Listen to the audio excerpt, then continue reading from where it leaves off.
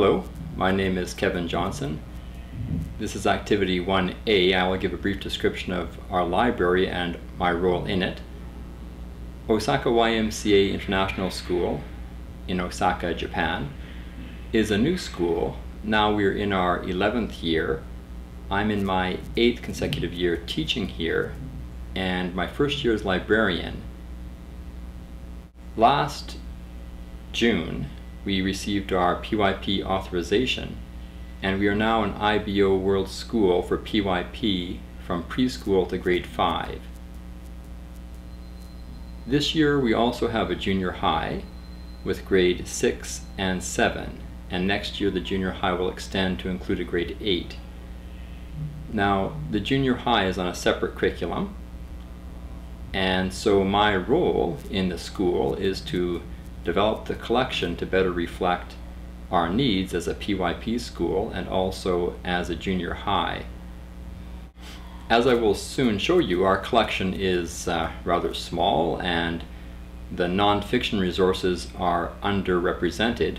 We have relative abundance of fiction, but we need to grow and develop our non-fiction resources to support the PYP and also the junior high. My role is to work with my colleagues, both teachers and administration, in a collaborative fashion to develop the library collection in all its ways to better reflect our needs. Now I'll show you the physical collection here. Of course there are some audiovisual collections that needs to be developed and also the online computer based. And our computer room is in a separate area. We're also moving towards trying to get more connectivity to the web through the school, and we have a group working on that question right now. My role is partly to instruct the children as well, and as a librarian teacher I hope to develop inquiry skills and also base my approaches on constructivism, and I want the kids to learn how to do the research, and I can support what they're doing in their class as well with relevant material that enhances what they're doing in the PYP class and the junior high classroom. Lastly, I also have done some independent reading. I'm new as a librarian, and I visited a colleague with some other colleagues last year at a neighboring school and to learn more about the job. But also, of course, through this workshop I hope to learn more and welcome everyone's support in the process. So thank you and goodbye for now. Currently I've got the 00s. I'm implementing the Dewey Decimal System over here and some other selected books, encyclopedias there. Here's the whiteboard, and over here is a non-fiction collection.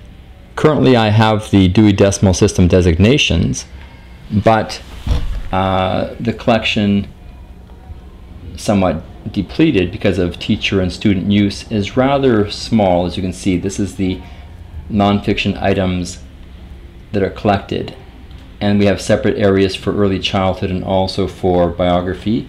The biography is over here, and some new books up there will go, and the biography section is there.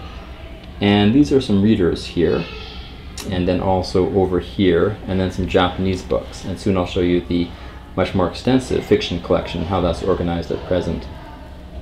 Okay, once again, there are some more selection of readers there. Once again, here are the collection of the leveled readers. There are the Japanese books there. We of course are in Japan and Osaka. And here's the fiction, and right now you have alphabetical ordering by author, and you have an upper tier with the yellow labels, and it extends over here. There's also collections such as Harry Potter and Magic School Bus. So you have an upper tier there with the yellow labels, and those are the higher level books. They're all grade level rated. And below is another tier of fiction, which is also alphabetically ordered. The fiction, as you can see, is much more extensive than the non-fiction. And so the non-fiction is an area where we need to really develop and grow the collection. And early childhood right now is rather arbitrarily organized. We're going to move it towards the Dewey Decimal System as well. And The books are organized in these lower shelves for the little children for the early childhood collection right now on those shelves. Some of the magazines are here that we have. So that's basically it right now for our school and how it's developing. We use Library World is the software we're using now, which is fine for the collection as it stands.